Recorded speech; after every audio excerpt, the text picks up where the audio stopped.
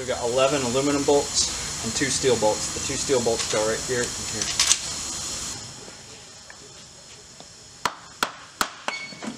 There she goes. Just pull it right off the back. Hold everything. You got it? Yep. Go ahead. Yeah, the diff is still on there.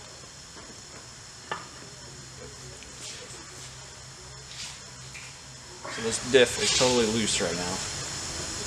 I don't want it to fall off. Yep, don't lose that spring. Now we're going to measure the factory backlash of the front diff, and we're going to do that from the center diff here. And the way we're going to do it is this gear is attached rigidly up through here on a shaft to a pinion gear which drives the front differential. So when we spin this gear, we're measuring the backlash up in the front. So if you just hold the front stub axle and you rotate this a little bit, you'll feel a little knock in your right hand through that stub axle. That's the backlash we're trying to measure. So we want to know the free play between this shaft and the differential up here. We don't want to measure the free play between this gear and that gear, which you can see is usually much less. Right? So if you hold this one constant and you wiggle this one, you'll feel how much play there is. And then if you hold this and the front diff, you'll feel a different amount. Now you'll also find, even if you're holding the front axle, because it's an open diff in the front, if you spin this, you can actually hold the front axle and everything will spin. So you can't do a whole lot of force here, or else you're going to be spinning the front axle. So you can get around that if you have a second person by having the second person hold both of the front axles at the same time. And now I have a lot more force that I can put in before it starts moving. But you should be able to do it either way. You just have to use a lot of finesse. Now to actually perform the measurement, you have to get your dial indicator set up so that it's just on the tip of one of these teeth.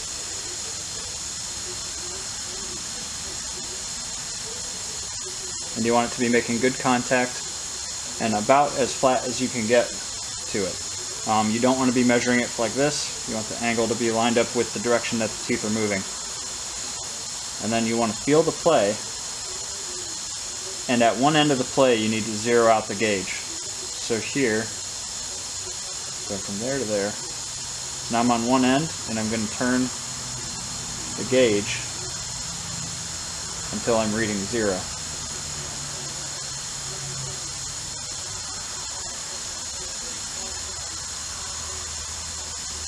Now I can go back and forth, and wherever it reads, that's your backlash. So I'm reading, now I've moved it a little bit, the gauge is not exactly zeroed.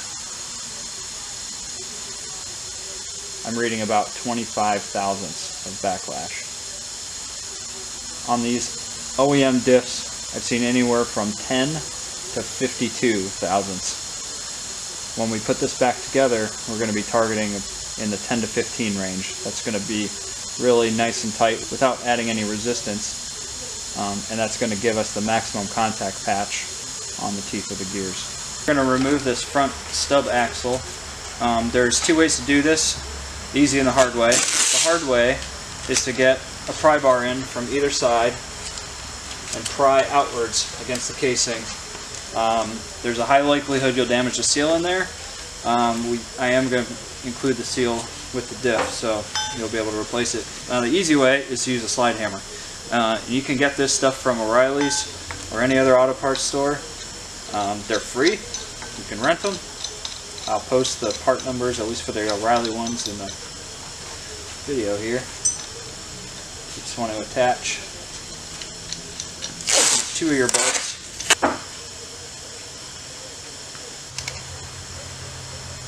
Snug these up. Attach your slide hammer.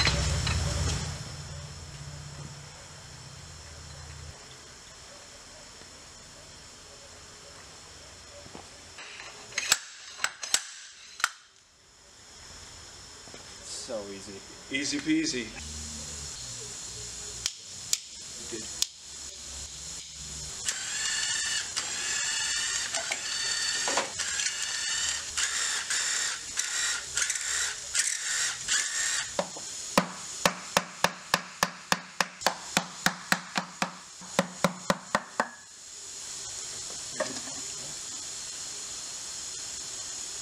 Before we pull the diff completely out, we want to make sure that we protect this sealing surface.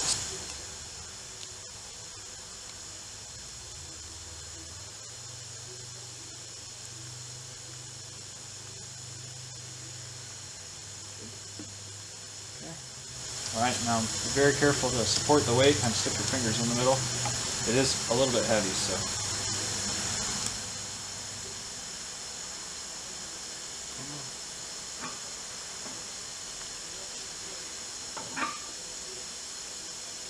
Okay. That's it. We're done. Your front differential is very fragile. It's important that it makes it to us in one piece without any damage. So you have bearings on both sides. Those need to be protected well, especially the cages that hold the actual rollers or the balls in. Then you've got your ring gear here.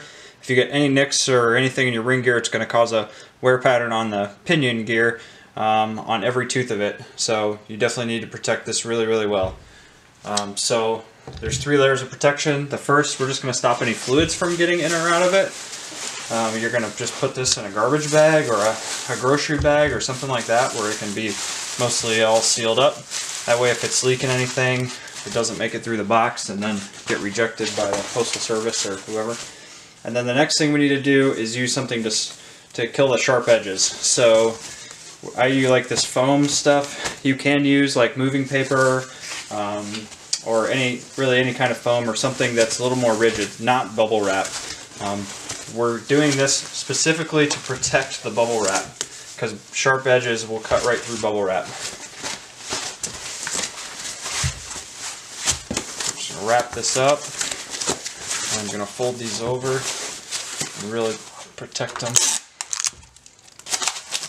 some tape to hold it in place.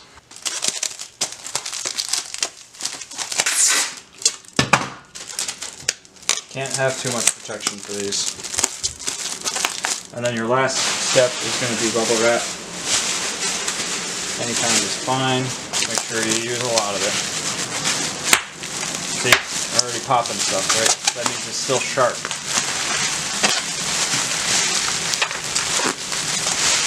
At least get 3 or 4 layers of bubble wrap around this. These are heavy, and it's easy for them to point load the bubble wrap and break it, so it's really important to get multiple layers.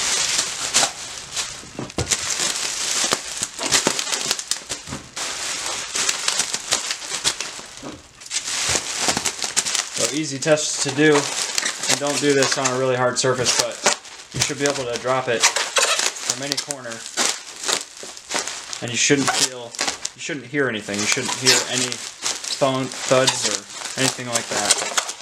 It should just bounce. That's how you know you've done it right. And we go to box this up. If your box is bigger, make sure that it can't bounce around in there because that's what's going to cause bubble wrap to break. So stuff the box with whatever you've got.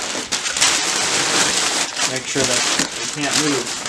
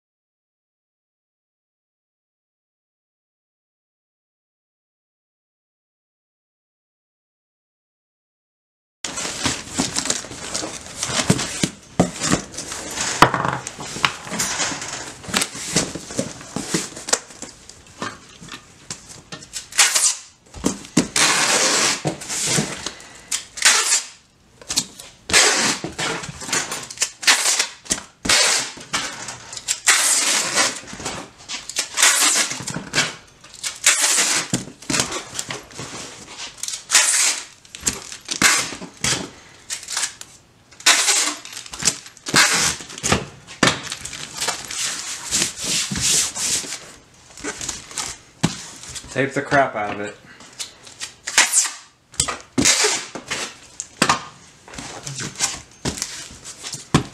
These diffs are irreplaceable, so you do not want this to be damaged.